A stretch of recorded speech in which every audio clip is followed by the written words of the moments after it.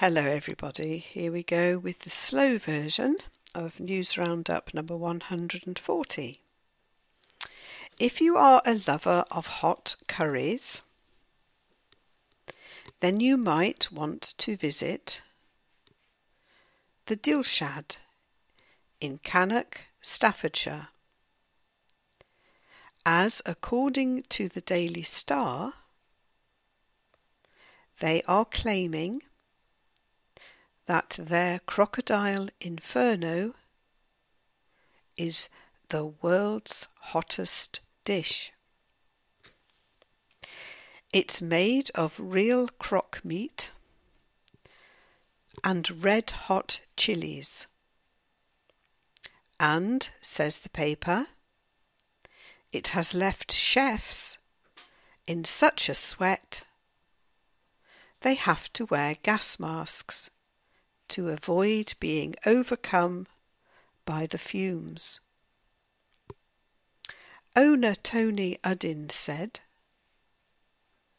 "It could be quite dangerous, so we will be asking people taking part to sign a disclaimer." People have been known to hallucinate while trying the crocodile inferno. We'd only encourage people who really enjoy very hot curries to take part. Not sure my wife would agree with this, but here goes. The Daily Mail outlines a recent survey which reckons that British men are more hands-on than ever before when it comes to household chores.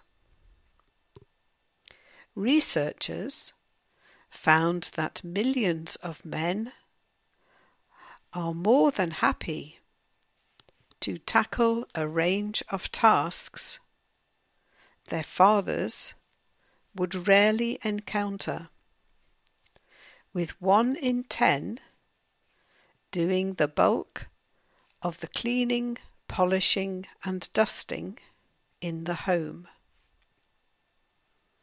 It seems that 1 in 5 men are in charge of cooking dinner every night, while 1 in 10 regularly do the family washing.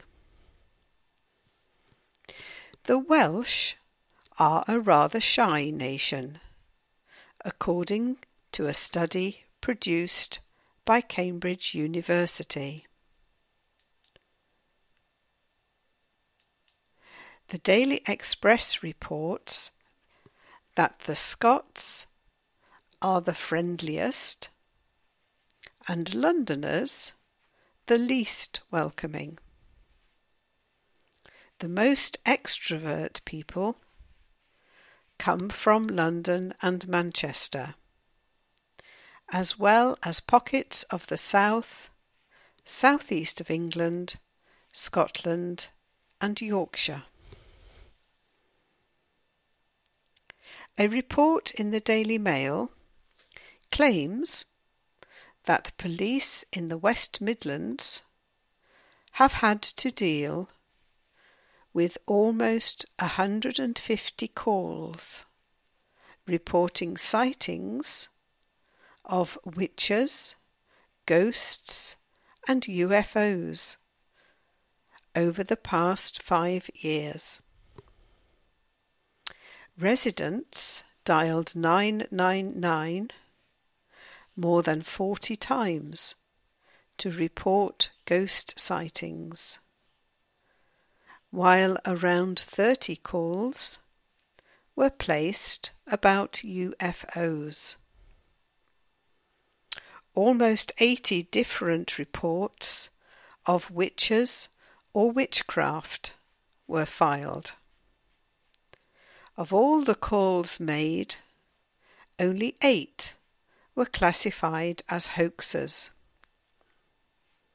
A police spokesman said, "While the figures can seem amusing, behind some of these supernatural calls may be a deeply troubled individual, or a person wasting valuable police time, which would be better spent preventing real crimes."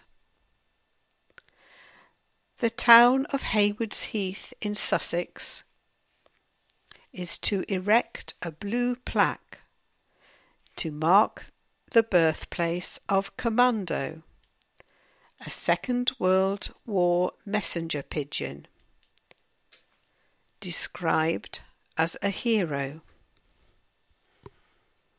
The Daily Mirror says the plaque will be installed on the loft he was born in, after the pigeon was awarded the animal equivalent of the Victoria Cross.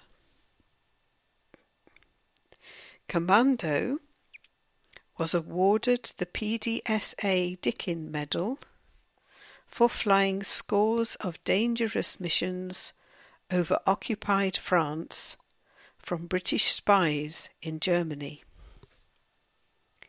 PDSA Heritage Manager Jill Hubbard said, "We are very pleased to hear that the birthplace of Commando the Pigeon is to be recognised in this way.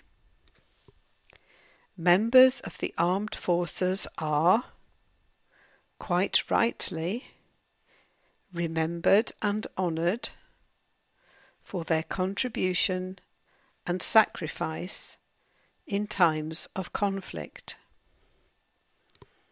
At the PDSA, we honour the many animals that also serve, from carrier pigeons like Commando to army dogs detecting arms and explosives in war zones." And still on the subject of the Second World War,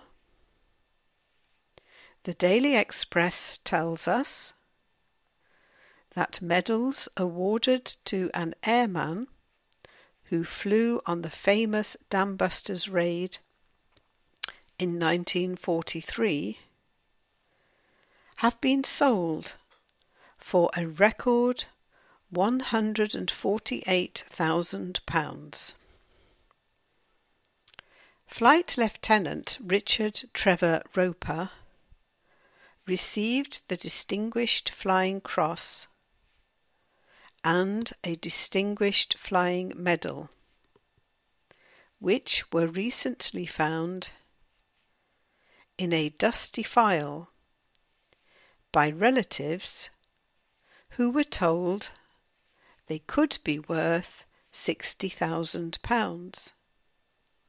The airman was a rear gunner with RAF legend Guy Gibson on the mission to destroy German dams using bouncing bombs.